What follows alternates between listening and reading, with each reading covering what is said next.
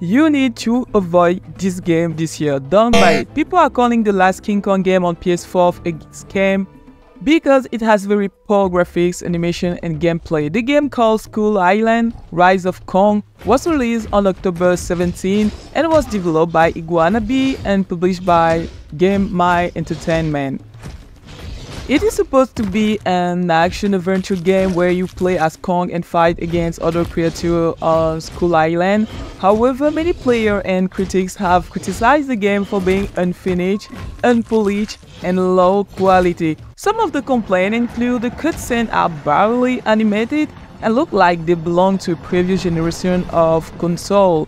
The combat is repetitive and boring, with Kong fighting against the same enemies over and over. The game has many glitches and bugs, such as Kong clipping through the environment or enemies disappearing. The game does not have any voice acting or subtitle, making it hard to follow the story.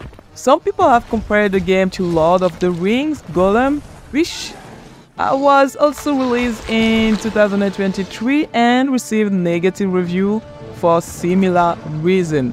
Others have said that the game is a rip-off of the King Kong license and does not do any justice to the character or the franchise. Many have advised others not to buy the game or to ask for a refund if they already did. And yes, I tried, the game is really bad.